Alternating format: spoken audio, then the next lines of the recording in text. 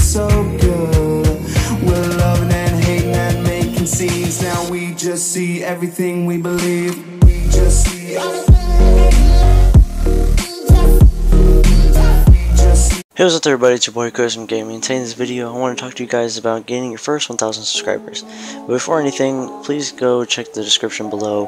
Don't forget to subscribe, click on post notifications, like, share, subscribe, comment, you know the drill. I have a gift card giveaway in the it's in the description. Just go down there, look through it, look through the steps, you have to do a few things. It's not hard, it's pretty simple. Anyways, let's jump right into this video as I hit the mic. Fuck. Great, right?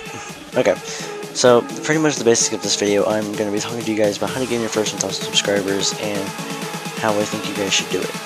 Now, I believe how you first should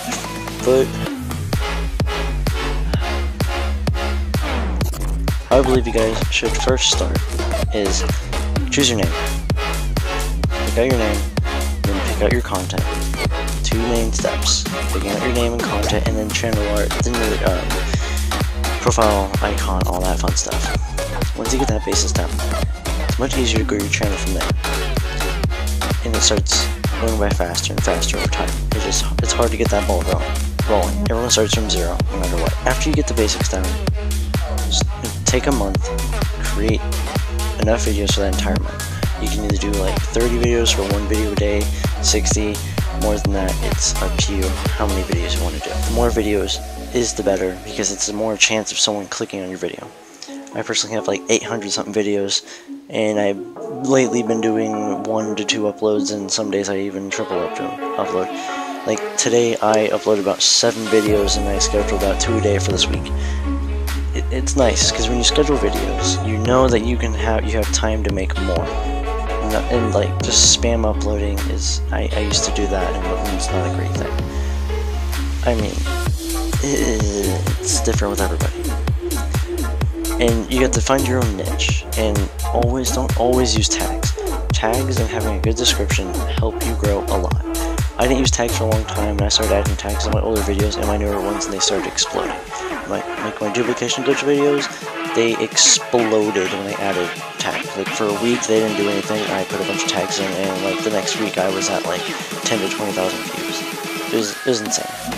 I was freaking out. I was gaining a lot of subscribers. What ended up happening is I ended up losing that momentum when family shit went down, and that sucked. But I'm fixing it now. I am uploading good quality content, good thumbnails, and good thumbnails do help a lot. I'm just getting that ball rolling again, and we'll see where it goes. Hopefully, by the end of this year, it's at least 1,500. End of next year, my goal is at least 10K. If I can get more than 1,500 by the end of this year, I will be through the roof. I will be freaking out. It's not even funny. Like, I will lose my absolute shit. It's not even funny. I almost lost it when I hit my first 1,000 subscribers. No, my first actually 500. I fucking lost it then. I lost it when I hit 1,000, and I'm gonna lose it even more when I get more. It just happens. I lose my shit. Let's not. Anyways, now what helps a lot is using social media. I use Twitter a lot. I use Facebook. I use Snapchat. I use Instagram, and I use a lot of things. And I send it out to everybody, and I get a decent amount of traffic from that. Suggestions and outside sources help a ton when growing. And you always want to have a longer view duration compared to, like, if you're going to do really short videos, you stick with them being short. If you do long videos, you stick with them being long. I personally don't follow this rule because I am stupid. I do in between, and sometimes you can lose views because people think they're being spammed watched. It's YouTube's new AI. I'm still working on my breakdown video for YouTube's AI and how to avoid its like copyright strikes and demonetization shit. Most of it has been fixed, but there's still some problems. And I think another really big thing is having good titles. Having good titles will help you grow. And if you're gonna do like vlogs, you should but do something similar to Casey Neistat in your own unique way. If you're gonna do something, look how someone else is doing it, and do something similar, but in your own way. That's how you grow on YouTube.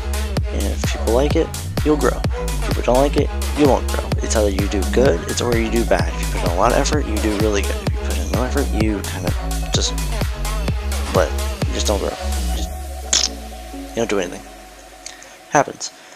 But that's about it for this video. Please don't forget to like and subscribe. Click these cards that are going to be popping right about here, I think. Right about right here.